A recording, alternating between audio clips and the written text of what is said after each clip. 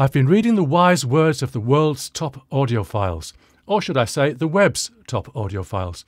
Slight difference there. These people clearly have money to spend in orders of magnitude greater than I do, and probably you do.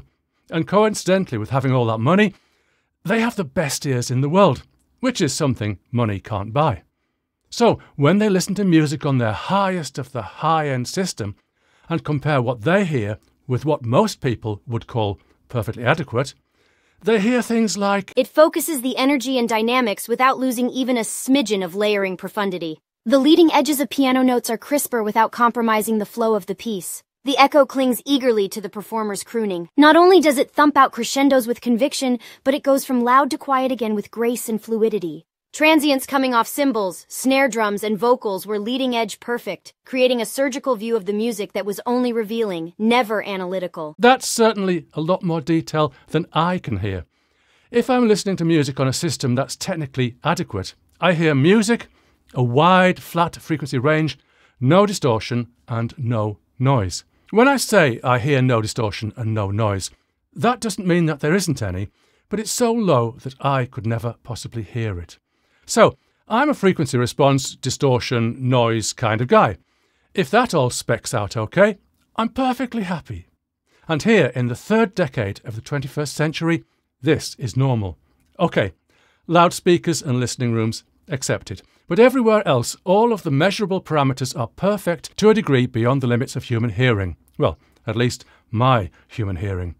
But audiophiles with money, they can hear issues, problems, and benefits that I can't. There's no way going back to, "The leading edges of piano notes are crisper without compromising the flow of the piece." that I could hear that when comparing an adequate system with an ultra-high-end system.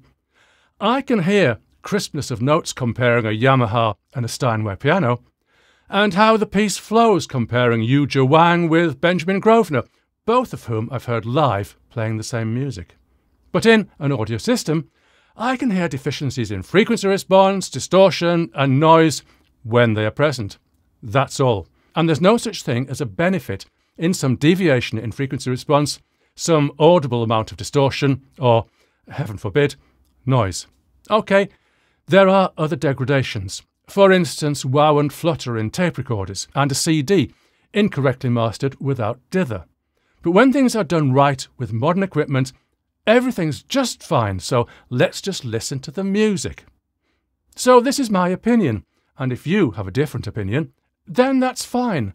We can agree to differ, or just disagree, or just argue our positions without being open to possibly changing them. But strongly held though my opinions are, I like to look at things from different points of view. So let me do that. Firstly, I suppose I have to attend to the issue of my hearing. As you might have noticed, my age is fairly advanced, and this means my hearing at high frequencies is restricted. Maybe there are other issues that an audiologist might detect. So it's quite possible that many people can hear things that I don't. So I might not notice a high frequency roll-off above 10 kHz or so. Or maybe there's noise that's below my threshold to detect. But these are all measurable parameters. So if there are any deficiencies, they're right there in the specs. But what about things that don't appear in specifications? Well, digital jitter is a possibility, but the thing there is that it manifests itself as distortion and noise, which most definitely are measurable.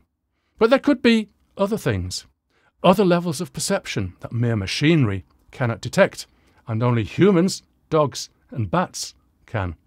So, when an audiophile comments on "a smidgen of layering profundity," they're using words very subjectively to describe something they perhaps really are hearing. Another typical audiophile comment might be about "the fullness and openness of the soundstage." Yes, this could be a genuine comment if referencing loudspeakers or the listening room. But it could also be made regarding a cartridge, tone arm, amplifier, maybe even the turntable in the sense of the thing that goes round. Or in digital audio, it could be a CD player or SACD player, streamer, DAC. And back in analog, your preamp, power amp or headphone amplifier and headphones. It could well be the case that even allowing that both an adequate system and an audiophile system might have specifications beyond the limits of human hearing the audiophile can still detect differences in the fullness and openness of the soundstage, or other subjective audio qualities. I think now might be a good time to bring in Heisenberg, the guy with the uncertainty principle, which states, the more precisely the position of some particle is determined, the less precisely its momentum can be predicted from initial conditions, and vice versa. Not to be confused with the observer effect. That measurements of certain systems cannot be made without affecting the system. That is, without changing something in a system. Although that could be a thing too. And then there's the quantum mind hypothesis. That quantum mechanical phenomena, such as entanglement and superposition, may play an important part in the brain's function, and could explain critical aspects of consciousness. I'm not going to go into quantum mysticism, but there's a Wikipedia page on that, if you're interested. Anyway, for me to argue against my frequency response, distortion, noise self, it could possibly be the case that audiophiles can hear stuff that can't be measured. I don't really think so, but if and when facts emerge that contradict my beliefs, I promise that I'll change my mind. Okay, one more point that I hope you'll comment on below. When I've talked about an adequate system, I mean a system that plays back the audio with no change in frequency balance, no audible distortion, and no audible noise. But is it possible that an audiophile system could actually improve the sound? Answer me that. See you soon.